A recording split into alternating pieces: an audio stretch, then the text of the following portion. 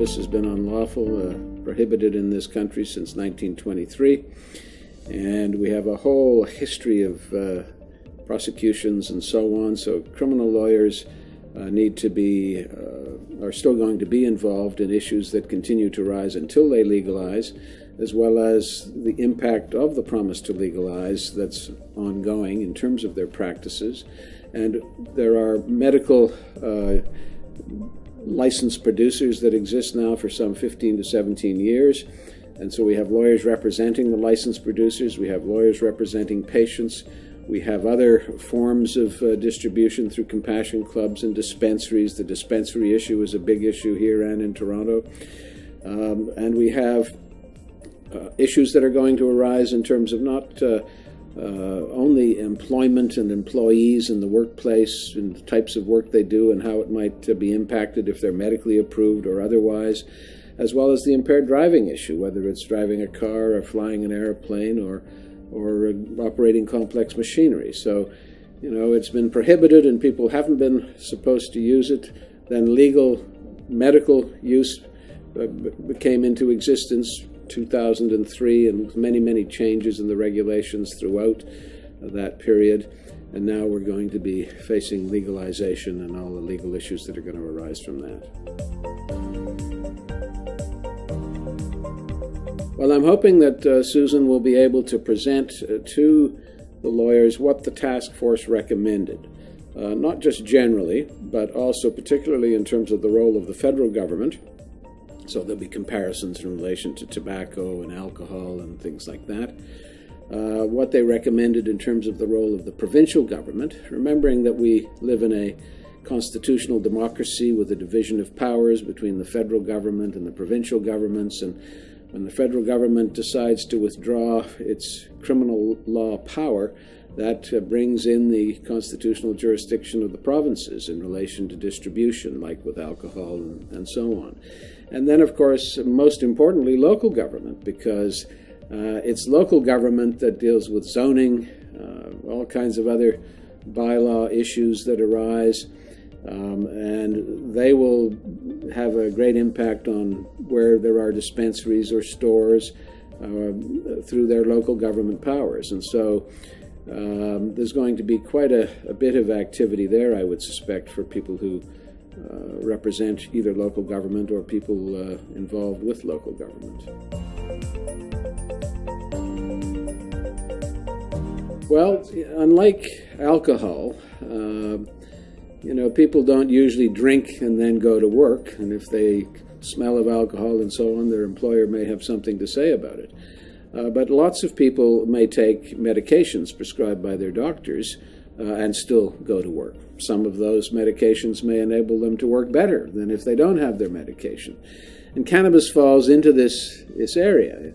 People have tended to think of it in a stigmatized sort of way, that if somebody takes a bit of marijuana, they're going to be right out of it and not be able to do anything, when in fact we now know from the many, many studies that exist in relation to cannabis that for some people it will enable them to focus better and work better.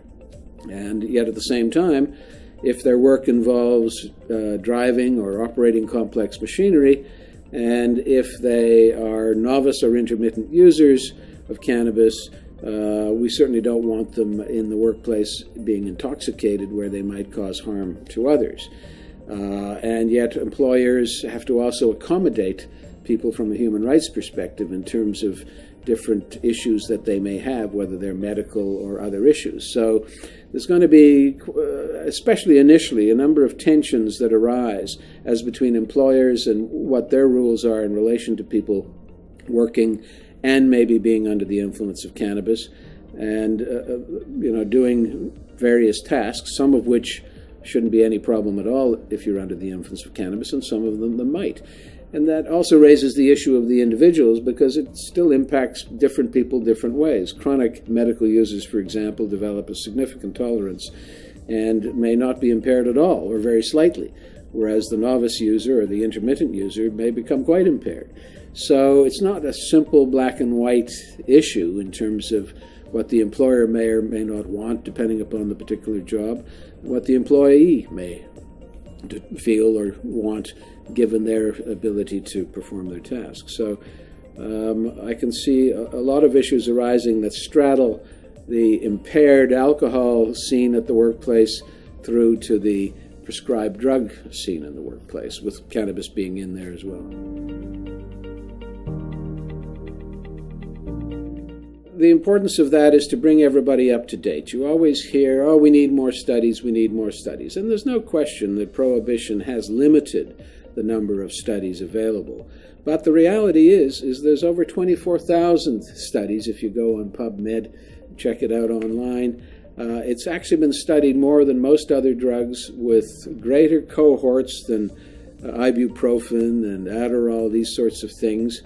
And so there is a lot of studies, but we recently have the National Academy of Sciences report out of the US just last month, which sort of does an analysis of all of these studies and grades them according to whether there's conclusive evidence or no evidence or little evidence. And so there's a nice analysis of at least 10,000 of the 24,000 studies, so that Dr. Page will bring everybody up to date, hopefully in terms of what is going on, what the evidence is, and what the impact is of consumption, whether it's smoked or eaten or, through vaporization, all these different ways that people consume it.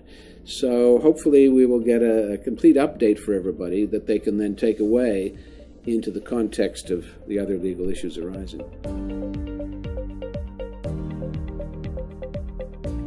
There's a lot of concern that there's going to be all these people impaired, when in fact the evidence is that I think 97% of the impaired driving cases are alcohol, only 3% are other drugs.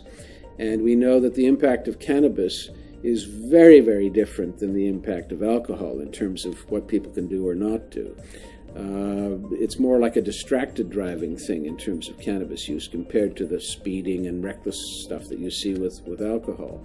And so some of the experts say, look, we've had lots of people driving under the influence of prescribed drugs and cannabis for a long period of time. Sure, there will be more.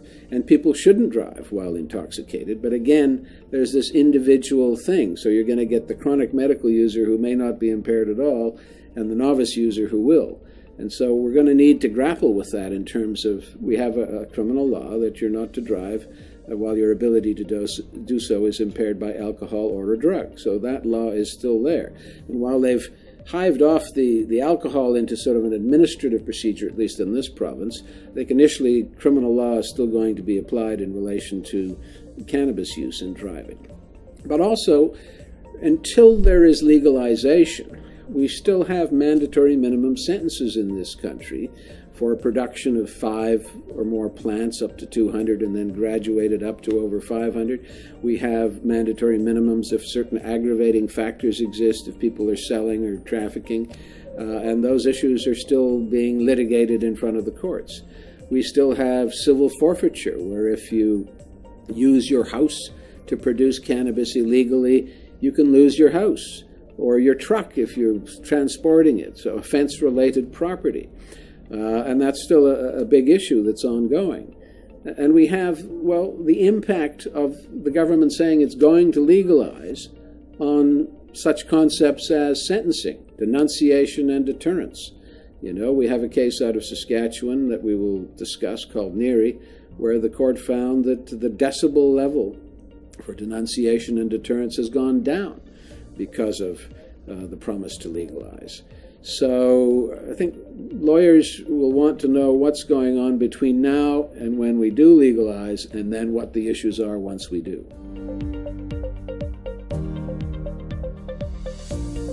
Kirk Tusaw and I are co-chairing the program, and the two of us have been involved in cannabis issues for some considerable period of time, and we hope that we will be giving everyone, lawyers and non-lawyers alike, an update on not only what's gone on historically, but most importantly what's developing and going to occur perhaps in the spring if the government introduces the legislation for legalization. So we think this is going to be of interest to a wide variety of lawyers on both sides of the various issues, but also to non-lawyers so that they know what's coming up and how it may impact them, either as individuals or their companies or businesses. And we hope you'll join us on March the 9th, 2017.